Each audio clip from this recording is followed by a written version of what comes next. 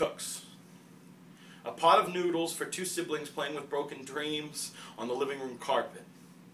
The smell of GED dreams fills the air, but with Mom working 2 jobs to put ramen on the table, he has no time to stir the pot.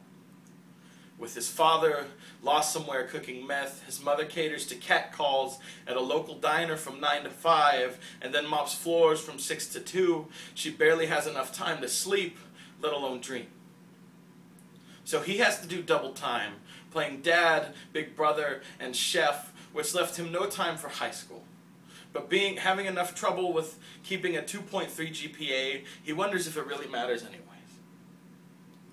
Of thousands of high school dropouts this year, without the knowledge on how to count the statistics and see that he is not alone, unable to divide fractions, but knows that 1 mugful of milk, plus 2 scoops of butter from the small spoon in the drawer, makes the best mac and cheese.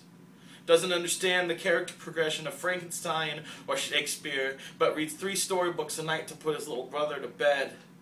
Barely passes math, but knows that Mom's 16 hours a day at work times 9.25 an hour divided by 3 kids plus food stamps barely equals a future.